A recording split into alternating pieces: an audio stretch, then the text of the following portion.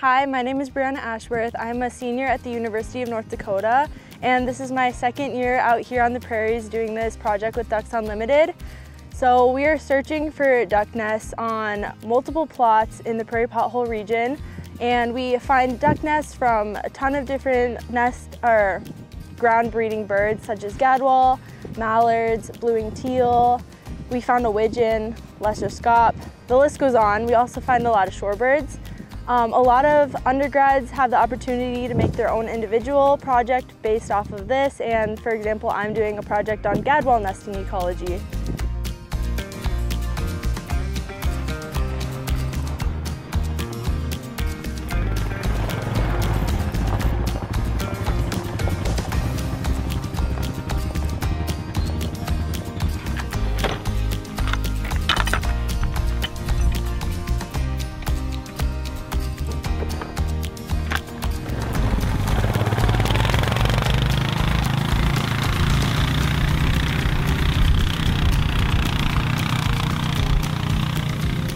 This project started about 8 years ago in 2015 when I sat down with the Ducks Unlimited Great Plains staff, and particularly Kaylin Kimmick and Tanner Gue at the time, and we wanted to create something that not only helped advance the science, but at the same time was training the next generation of waterfowl and wetland scientists. And so this project came out of that idea of sort of a dual purpose of training the next generation at the same time as collecting valuable information about nesting densities. We do different kinds of projects out here with techniques such as like nest cameras. We've used unmanned aircraft or drones. And so we've used this as a training grounds for the newer technology as well, that also advances science but trains that next generation of students. And so it's predominantly been driven by undergraduates getting their first field experiences. So the plan for the day is right now they're packing up camera boxes to put on the back of the ATVs. We just filled up the ATVs and he's brushing the batteries so we get a better connection so the cameras stay connected longer. Plan is today, Gavin and I are going to Davis Ranch to drag plot. What plot are we dragging over there? Plot 10. Plot 10. And Avery and Bree are staying on Coteau today to drag plot 5. So that's the Florida plot, and that's a pretty nice plot. It's got a lot of nests on it, so you guys should have a lot of fun on that one.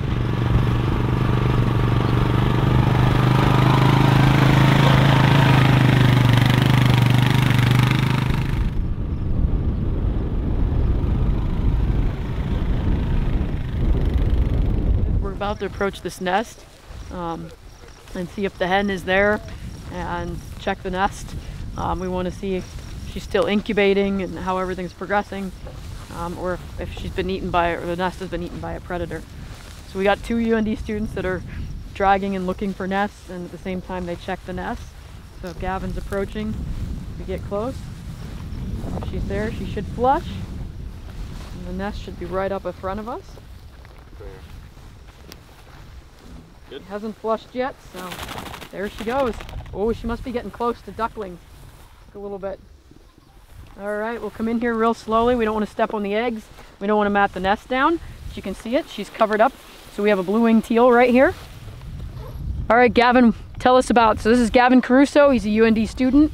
Tell us about what you're going to do right now. So we have an app on our phone that we take all the data on. One of the things we're gonna do is we're gonna count the amount of eggs that are in the nest.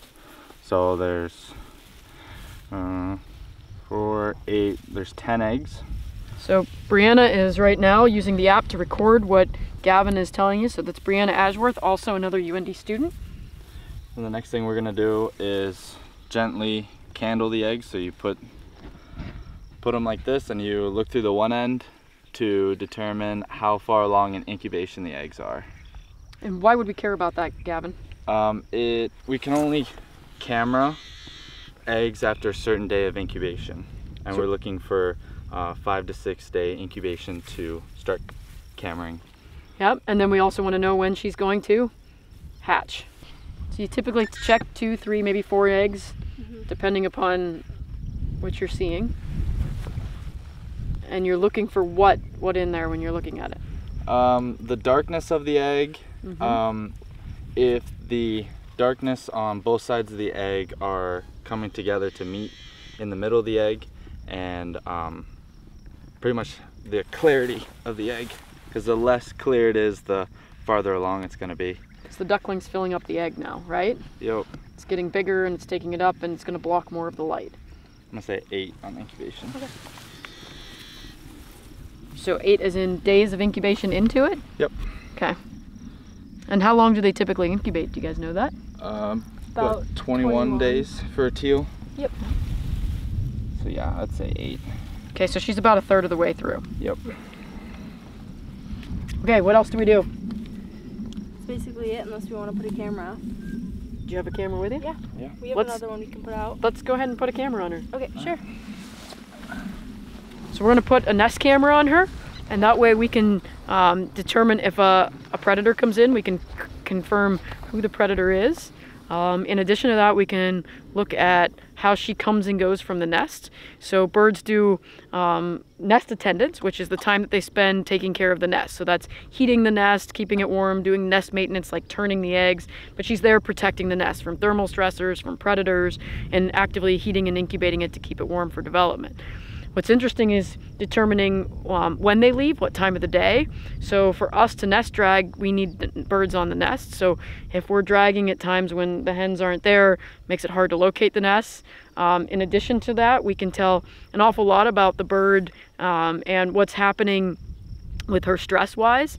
So if a bird comes to prairies and she gets off the nest all the time, she's probably not in great body condition. I mean, she's got to go forage. She's trying to get her own reserves up to be able to actually maintain the nest. On average, typical duck nests like a blue-winged teal or a mallard, they're going to leave the nest about twice a day. And depending on the species, typically those are early in the morning, right at dawn, and again later afternoon, and kind of early evening. And they're leaving for 45 minutes, sometimes an hour at a time when they depart. So that's at least what we found in the past 8 years as we've looked at mallards, blue-winged teal, and gadwall as our primary focus. Okay, right now they're getting ready to set up a nest camera. They have to run a cable. We're not using any wireless ones. These are little older cameras. Wireless technology works if you have some decent networks and things like that, but it's hard out here where we have hit and miss internet type capabilities. So we just record to a DVD or a DVR, I'm sorry, with a little SD card. And we'll show you that piece in a minute. So he's going to put a miniature surveillance camera. It's like if you go to a gas station and you look up in the corner of the surveillance camera, that's exactly what we're using here, is that kind of surveillance camera. The idea is not setting the camera in the face of the sun, so you'll be able to watch the footage very well. And the camera is close enough to the nest where you can determine whether the hen is on the nest or off the nest. That'll help us do checks later on and determining if she's there so we don't flush her. It is a less stress on the hen, but making sure it's close enough that we can see it and properly record data later on. So the camera uses some LEDs for night. Those LEDs are at about 950 nanometers, and the idea is that that should be just outside sort of the visible spectrum. So hopefully it's not like this big glowing light. That being said, we do know that some animals can see into more of that infrared spectrum. So it's probably not absolutely perfect, but you know, we have no indications that suggest that it's impacting the overall survival. And survival can work. Some of the stuff that's been done on nest cameras can go both ways, in that sometimes critters are curious. So if you have raccoons around, they tend to be curious predators and they'll come in to see novel things. Whereas things like fox tend to be wary. They don't like smells, they don't like new anything, so they tend to keep more of a wider berth. So in some ways, there's aspects that, you know, having these out here could work in both different ways that way, but a lot of the research shows it doesn't really impact the actual survival.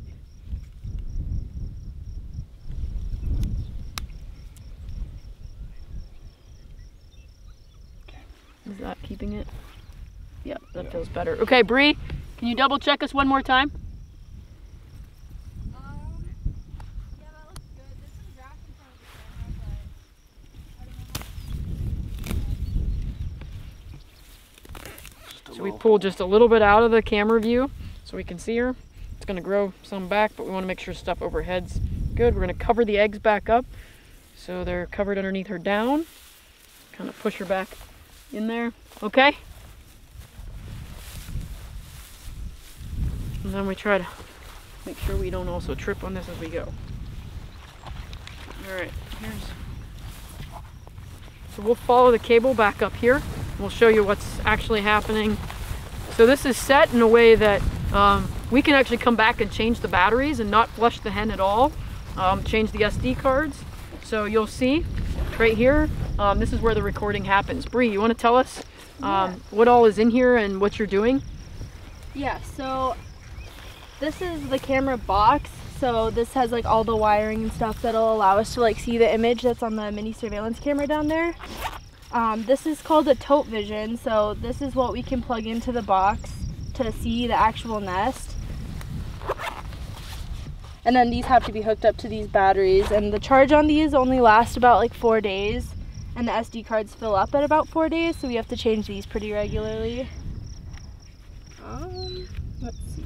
But the perk of that is we can come back, and because the box is so far from the nest, ultimately we can change the batteries, change the SD card, and the hen can stay there and not be disrupted at all. And you can do actually kind of another nest check by looking, because you can plug in the tote vision or a little LCD screen and say, oh, she's there, everything looks good. Or you can go, oh no, she's not sitting there, and go back to the nest and actually say, okay, did something happen? Is she just off for recess, or was the nest, did a predator eat it?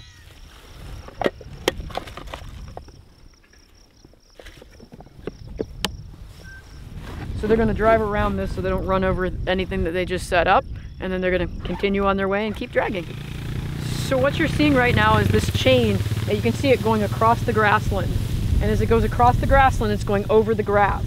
And what happens, the birds are nested down in kind of under that grass. And so the chain will go over, and as it approaches the hen, she flushes off, and you'll notice it, and that's when you go, okay, there's a nest right there.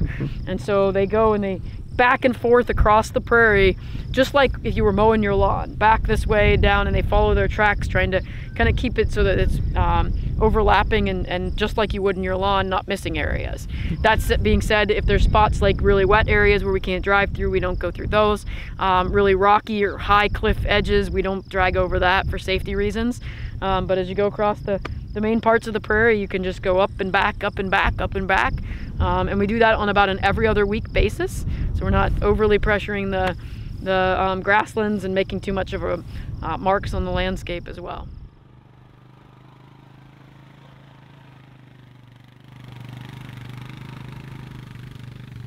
And that's this very neatly. Yeah. Oh, come check this out. So there's holes in them. So you can see there's actually quite a bit of cover here. Oh yeah. Some of they still have yolk in them. So it ate them out of the sides of the eggs. And one thing we've determined from some of our work is we paired assessments on the ground and saying, okay, where's the hole in the egg? How big, like damage, how much is it scattered about? Are there dug areas? And we've looked at all these different characteristics that historically have been thought to lead you to a conclusion of who the predator is. And in fact, that doesn't work terribly well. Our cameras will tell us a different species. We're really good at saying the nest either succeeded and hatched because there's membranes present, or it failed, which you can see here, kind of a classic fail, but determining who the predator is almost impossible without a camera. So the most common predators out here are badgers, skunks. We have occasional raccoons. So our most common ones are badgers by far. More than, gosh, 70% of our nests over the last 8 years have been badgers. And then, as Gavin rightly pointed out, skunks and raccoons are common. Occasionally you'll have a ground squirrel take a nest or an egg or two, but they don't usually destroy the whole clutch. And then coyote occasionally, but again, we've only had a couple coyotes in 8 years ever destroy a nest. We've had very few fox. I mean, I think there was 1 or 2 as well. And then we've had white-tailed deer take a couple. And so that's an unusual predator, but you know, it's a power-packed bit of protein right there. So they won't miss a chance at that. And I actually saw that as well on bobwhite quail and other species that they've eaten eggs, and they've eaten fish sometimes off people's stringers, and so yeah. But the badgers are far and away our #1 predator for nests here. And that rock pile over there, things can live in that. Oh yeah. So I'm not surprised when I see a rock pile like that, and we got a wetland right next to it. Those are ideal places for mammalian predators. Okay, so we've got back to the office from dragging all day, and we've collected all of our data from our SD cards. For my project, I'm trying to find out what the recess time for a blue-winged teal is, and that's the time for when she leaves the nest and how long it takes for her to come back to the nest. And I'm doing this project to compare to Bree's project to see how long gadwall have been off nest and how long they are on nest, and seeing if that either helps or hurts them. If the nest is successful, to see maybe if they're off longer a predator comes, or if they're on the nest longer it doesn't come. So on this video right here we have a blue-winged teal hen coming back to her nest from a recess. So she pops her head in, and then eventually she'll come all the way onto the nest.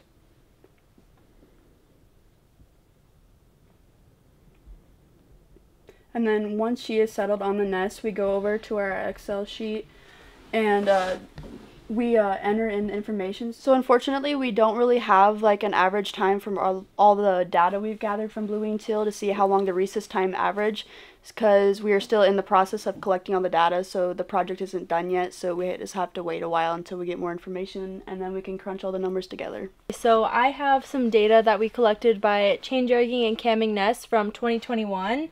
And this is kind of about my project. I'm focusing on gadwall and their nesting ecology. So I'm looking at like how long they take recesses. I'm also looking at what time they take those recesses, and also how that relates to if their nest is successful or not. So here I have a couple graphs. This one kind of just shows like how often they take their recesses. The red lines here represent sunrise and sunset, so you can kind of see that there's some peaks and recesses after sunrise and right before sunset. And then here's my success fail analysis. So this is basically relating the time that they were gone to whether or not their nest was successful.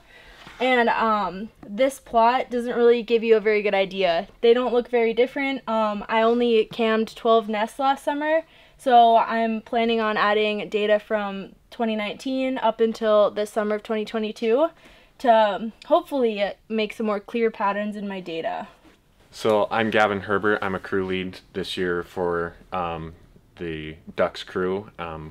So this year I'm going to be looking at predation times of day and species differences. So basically I'm going to be looking at what time of day predators are hitting the nest, and if it's different between species. So if badgers are hitting nests different times than skunks are hitting the nests or raccoons. So this would be a prime example of a raccoon predating a nest. So basically what we'll do after this point is record the time, which is over in the corner, and the date in an Excel file. And so for this project, it's still really too early to tell on any of this stuff, and we will basically be taking all these points at the end of the summer and all of our predation events and putting them all together to see what the conclusions are. Well, thank you guys for following us along in the Prairie Pothole region here. If you like the content in this video, go ahead and subscribe and like this video.